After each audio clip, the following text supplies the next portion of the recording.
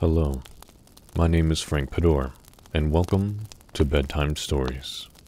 I'll be reading to you a Grimm Brothers fairy tale entitled God's Food.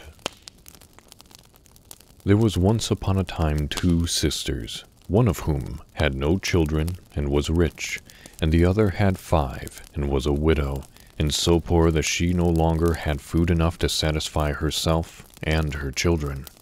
In her need, therefore, she went to her sister and said, "My children and I are suffering the greatest hunger. Thou art rich. Give me a mouthful of bread." The very rich sister was as hard as a stone, and said, "I myself have nothing in the house," and drove away the poor creature with harsh words. After some time, the husband of the rich sister came home and was going to cut himself a piece of bread. But when he made the first cut into the loaf, out flowed red blood. When the woman saw that, she was terrified and told him what had occurred. He hurried away to help the widow and her children, but when he entered her room, he found her praying. She had her 2 youngest children in her arms, and 3 eldest were lying dead.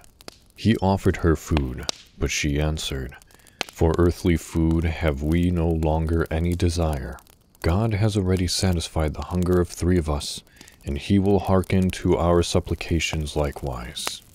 Scarcely had she uttered these words than the 2 little ones drew their last breath, whereupon her heart broke, and she sank down dead. That was a Grimm Brothers fairy tale entitled God's Food. Thank you for listening. Good night, and sweet dreams.